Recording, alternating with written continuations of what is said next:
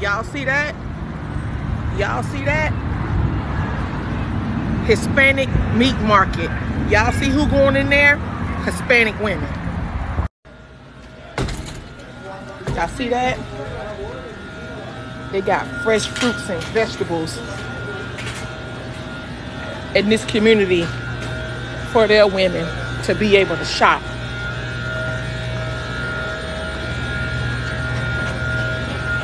See that? They got fresh meats.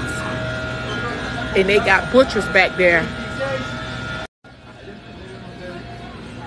They come into their neighborhoods.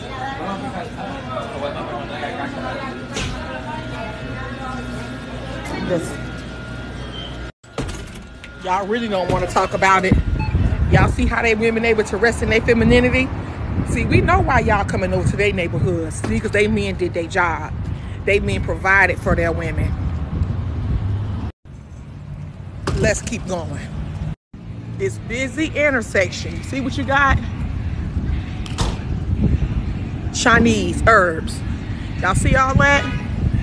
You go across the street over there in that strip bar right there. Asian, Asian, Asian, Asian. Asian, Asian, Hispanic, Asian. Y'all see this? Cuban food truck. Cuban food truck. They may not have no full community, but you can damn well see where their men built a sense of community on American soil for their women.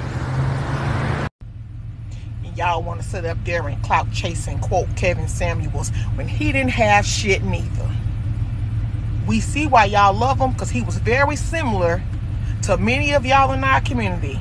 Got a whole bunch of damn mouth, but ain't got shit to show for it. Yeah, we get it. This Wells Fargo that I work at, the bankers, Asian. The general manager, Asian. The tellers, Asian. I'm sorry. One of the managers that I'm talking to, he's Hispanic. You look over there, Asian. You go down there, Asian.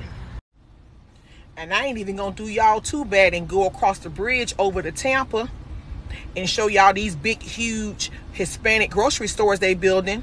All these Hispanic towns they building. So for all y'all who in my comment section fighting for y'all life, talking about old black men, let's go ahead and say that when it come down to it, for the past 40 to 45 years, y'all have built little of nothing for the community.